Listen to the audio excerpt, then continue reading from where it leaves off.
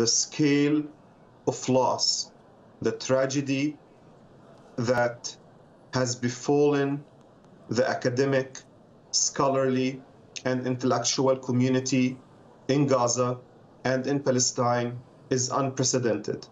Israel is destroying the foundations of society in the Gaza Strip. We mourn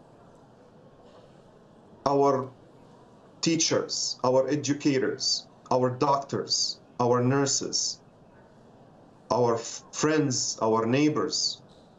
And we also are mourning the loss of a society as we knew it that no longer exists.